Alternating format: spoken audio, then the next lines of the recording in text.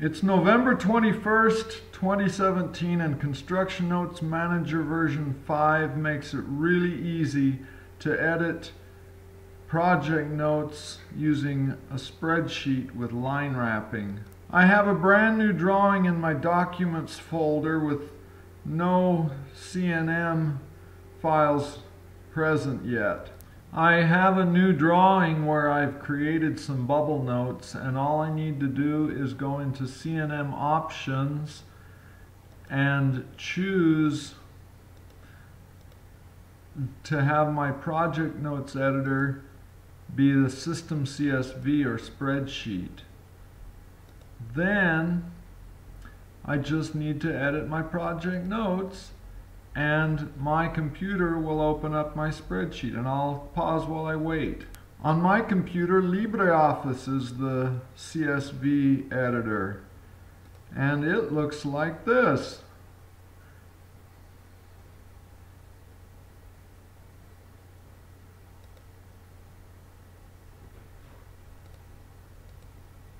Sorry for not pausing. For now, I will just take a glance at my project notes, then I'll go back to AutoCAD and I will create my keynotes table using the toolbar or the ribbon or the pull-down menu. Now what I'd like to look at is, I assume I can just move this to a nicer spot and then build it again. If that were still to go back to the location where it was, I would use purge table to totally get rid of it, then draw it again. This is not the subject at hand, and I'm digressing. I apologize. If I want to go back to the spreadsheet and change my wrap, just for demonstration, to 10 characters, then save, the spreadsheet will always complain, and I say yes, save it as a CSV, then it'll complain the first time. And then I refresh my keynotes table, and my notes should all wrap.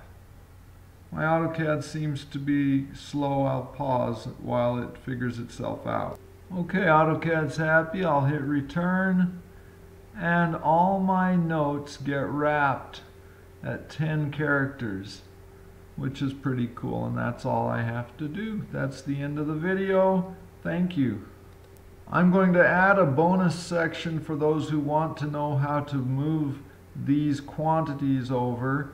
And that is very easy. We just use the bedit command. Pick it, we type bedit, it brings up our block editor, and then we simply move those items to the left.